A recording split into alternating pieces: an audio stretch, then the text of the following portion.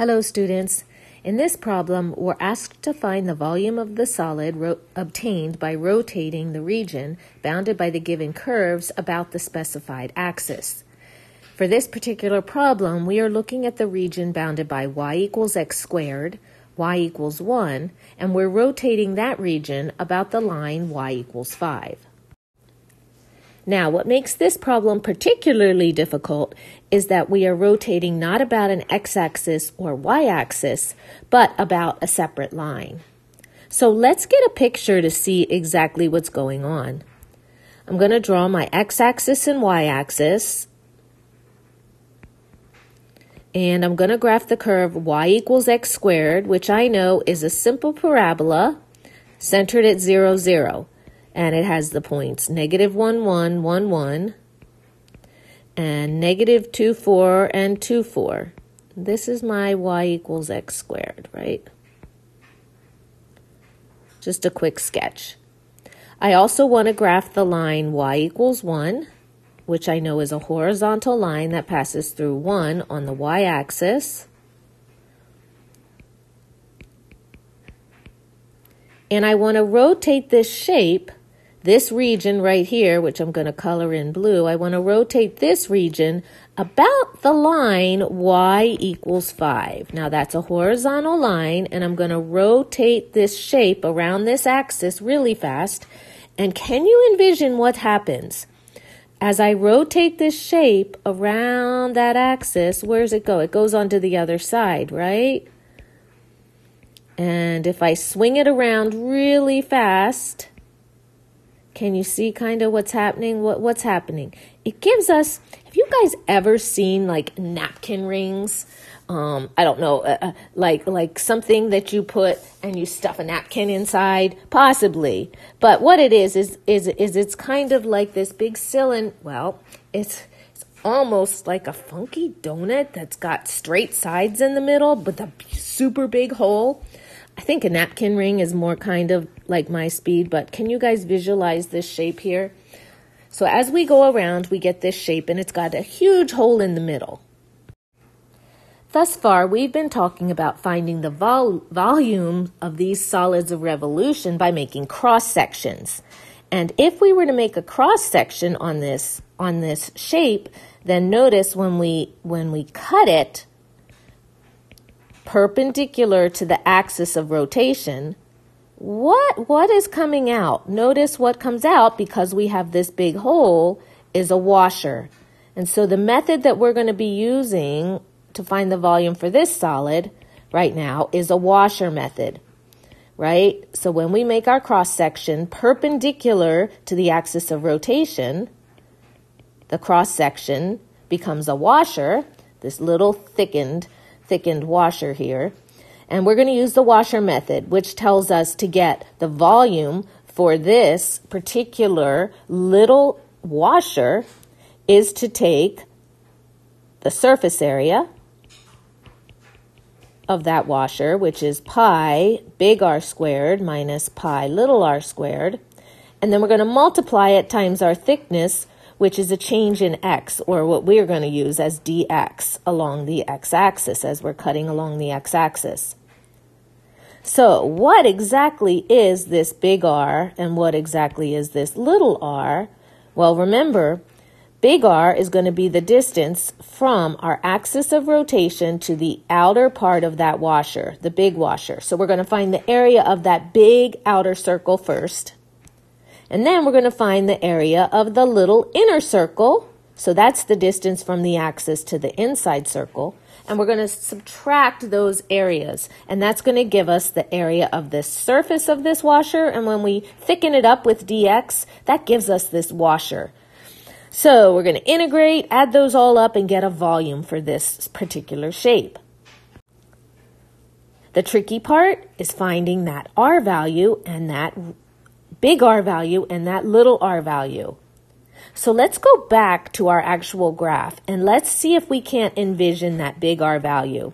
That big R value is the distance from the axis of rotation to the outer part of our shape. And so if I look right here and I consider that shape going around that axis, do you see that that distance right there that I've just highlighted in green, maybe I'll have to change that green so we can see it show up a little better. But there we go. So that big R value right there is the distance from the axis of rotation to the outside of the shape that's being rotated. That's my big R distance. And my little r distance, which I'm coloring in red, is the distance from the axis of rotation to the inside of that region that's getting rotated. So I have my big R value identified, I have my little r value, and now we just have to put functions to those particular variables. So here we go. All right, to get the volume of this solid of rotation, what we're going to do is we're going to add up or sum up washers. So I'm going to use the integral symbol to denote that I'm summing up a bunch of washers, and each washer has an individual volume, pi big R squared minus pi little r squared times the thickness, dx. So this gives us the volume for a single washer. We're going to add those all up, so we're going to integrate or sum them up across the region. So what are my bounds going to be? Well, my bounds have to match my variable of integration. I'm cutting perpendicular to the x-axis. Therefore, my bounds have to run along the x-axis. So our region in blue, notice our region in blue is bounded on two sides by two x values. On the left side, it's bounded by -1, and on the right side, it's bounded by 1. And let me just blow that up to just highlight that. So this curve here is bounded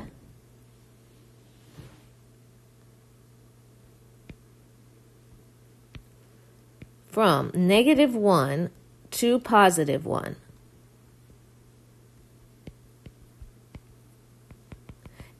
So I'm going to integrate all the way from -1 to +1. Now, if you're tricky, you might say, well, Tina, look, there's a lot of symmetry involved, and there is. Couldn't I just do half the curve and double it? And you can. You could also go from 0 to 1 and double that curve if you wanted to. And that's also going to give us the same volume because of symmetry. All right, so I've got my integral set up. The next step, and which is the trickiest part, is finding that big R and little r. So what do we want to do? Let's see. So I need to identify my big radius and I need to identify my little radius. Well, I'm just looking at the picture, and my little radius is a little easier to identify. So let's go over and let's do that guy first. The little radius, remember, is the distance from the axis of rotation to that inside function, the curve that's on the inside when I rotate around my axis of rotation. Notice that distance is always constant, isn't it?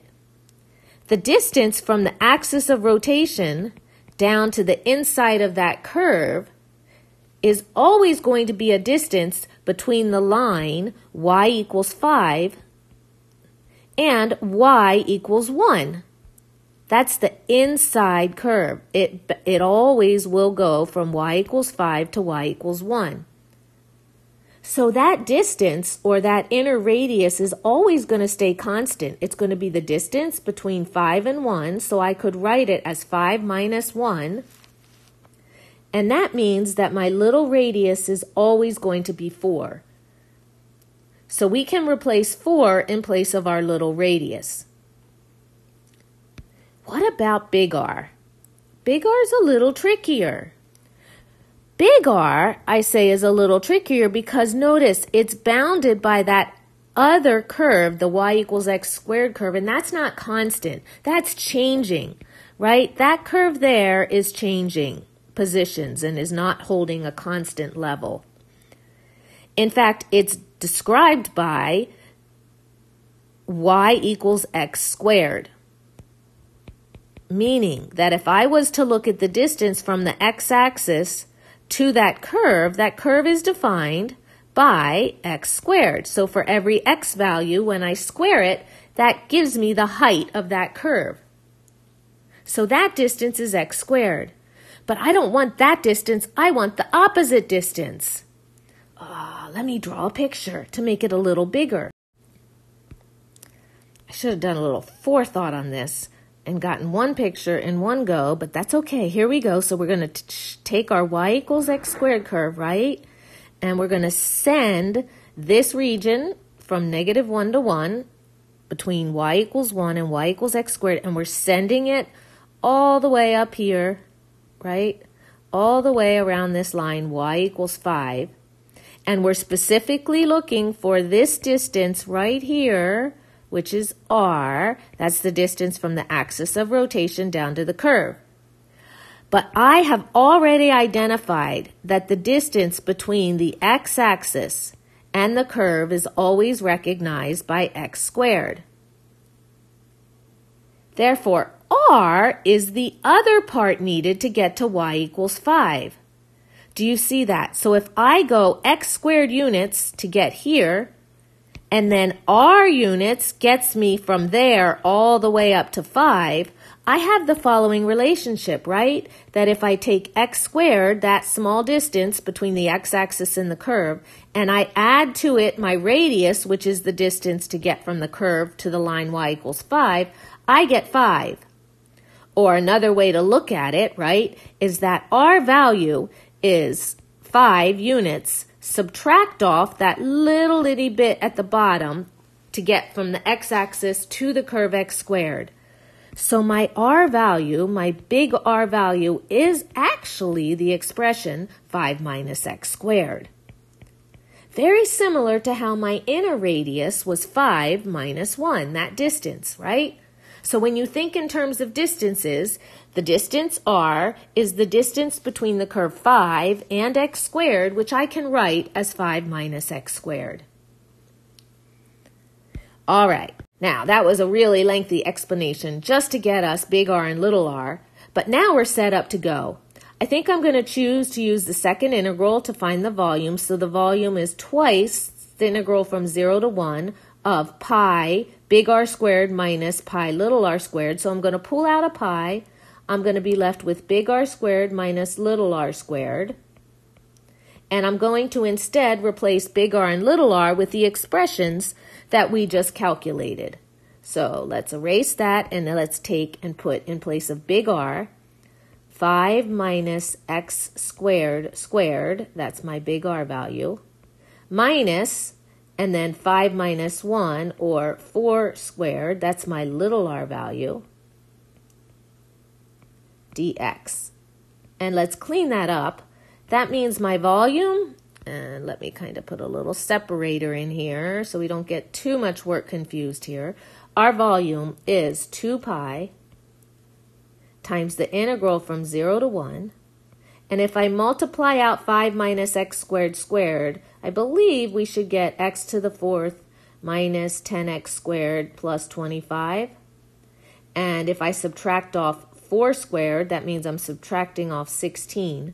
So the integral that I want to do is actually the integral from 0 to 1, 2 pi, x to the 4th minus 10x squared plus 9.